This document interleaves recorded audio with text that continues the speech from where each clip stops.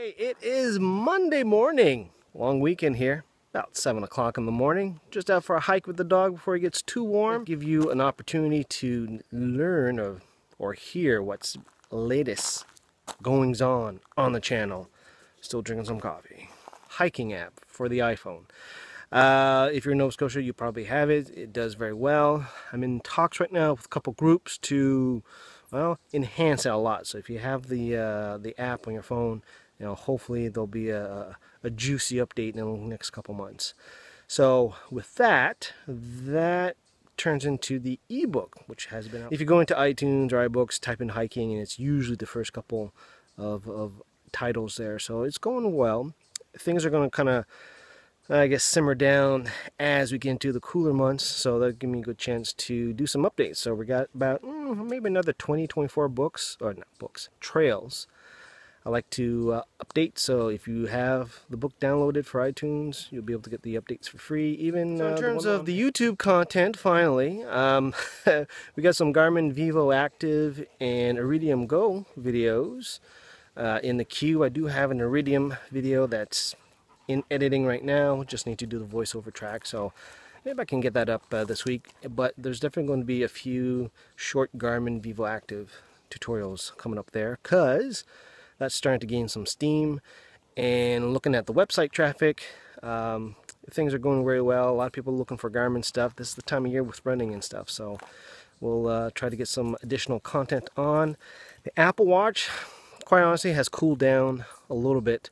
I tried a number of different video topics to see how that worked out.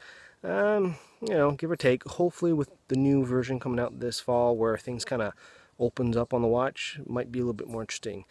Right now, it's a nice daily activity watch. The tracker, the fitness side of things is pretty good, but in terms of using the app and getting the data that the app or the watch generates, like heart rate and all that, you can't do nothing really with it. You're kind of locked in. So that is the one negative thing about it. But otherwise, it's a nice to have. It's a nice gadget. So other than that, Friday night hangout. We're on our summer schedule. Every couple weeks we'll push one out. We did the special ladies hangout a couple weeks ago, so check that out. The podcast will be out. I'm terribly behind in my podcast scheduling. The editing just takes a while to edit these things down, but if you're subscribed, do expect a new episode uploaded this week also. I mean, things are kind of low-key right now. If you've been following for the last few months, the missus is going through her chemotherapy right now. We've got 5 weeks to go, and we should be done the hardest part of the journey. So that's kind of the reason why things are kind of on the quiet front, and things are just taking a little longer to get done. But otherwise, things are going well. She's doing all right. Some days are tougher than others, but we've been getting a lot of support from everybody on that. I'll put a link in the description here. She's also doing a little bit of fundraising for Run for the Cure, so you can go check that out. The link. She's pretty much almost out of her fundraising goals, but if you want to help out, click on the link, check things out, or use this as an excuse to do the couch to 5K.